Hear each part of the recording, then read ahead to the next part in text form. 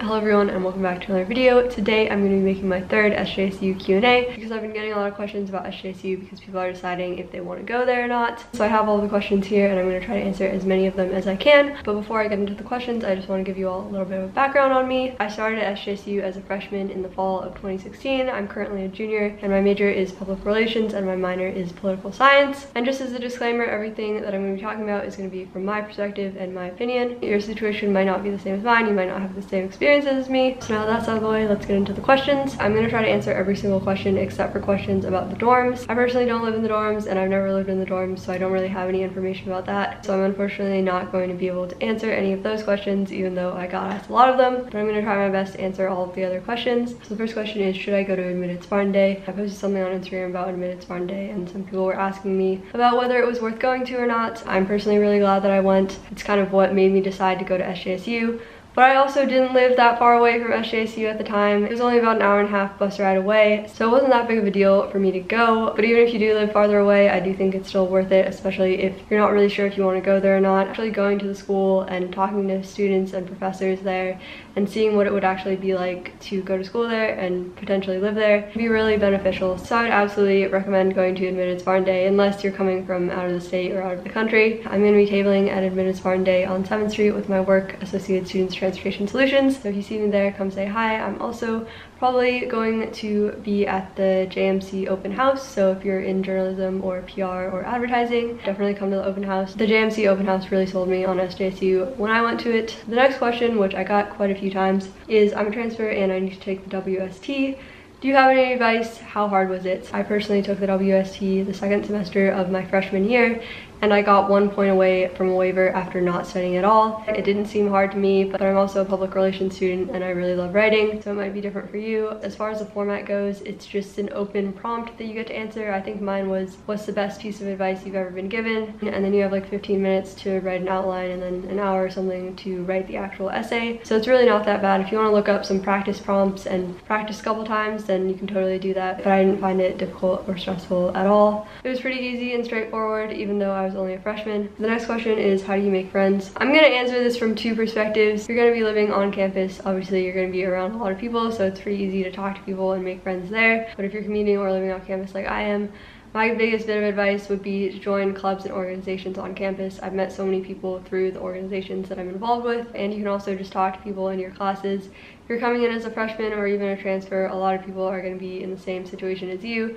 Everyone's trying to make friends, so just talk to people, try to start a conversation, be nice. The next question, which I've been getting so many times on some of my older videos, is the orientation 2 days or 1 day? It's 2 days now. They just switched it back from 1 day, so it's the same as it was when I did it, but it's not the same as it was last year. I'm gonna make a whole new orientation advice video because people have been getting really confused, but it's 2 days now, and you'll be able to stay in the dorm, so you won't have to worry about getting a hotel or anything like that.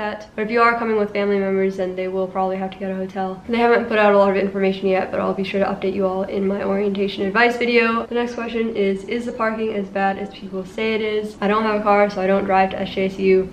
But from what I've seen, it is really bad, so I would recommend taking public transit if you can. As I mentioned earlier in the video, I work at Associated Students Transportation Solutions, so if you need help with public transit, feel free to DM me or comment down below. I personally use a SmartPass Clipper card to get to school every day. You can get one of these cards for $3, and that covers all of the VTA regular and rapid buses and light rails. It's really great. You don't have to pay for parking, you don't have to pay for gas. It's a really great way to save yourself some money from parking and gas, and it's a great way to save yourself from stress from worrying about parking. So that's a little plug for the SmartPass and my work. The next question is, should I commute or stay in the dorms? This is kind of a difficult question because it kind of depends on you and your situation and your financial aid and everything like that. If your parents are paying for you to stay in the dorms, or if the government is paying for you to stay in the dorms, then I would say stay in the dorms. Otherwise, I think it's better to live off campus or live with family because you're just going to be saving a lot of money, and in my opinion, it's just not worth taking on all of that debt. The next question is, how hard is it to get classes? This is kind of a hard question to answer because I think it really depends on what department you're in. I haven't had that many problems getting classes with my major or with my minor,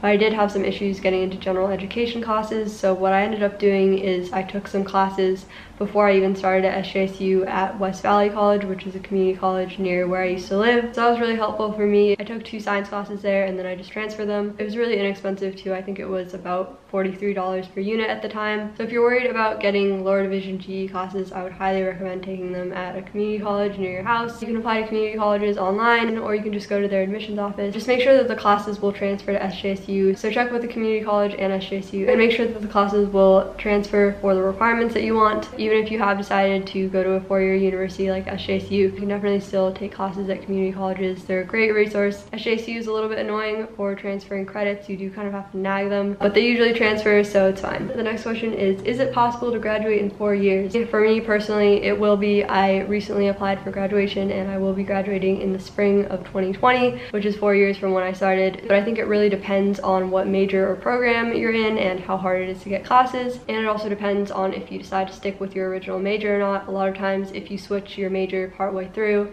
it can take a little bit longer to graduate. But I do think that it's possible, especially if you're sticking with your original major and you're taking an average of 15 units per semester. But if that doesn't end up happening for you, don't beat yourself up about it. So many people take longer than 4 years to graduate.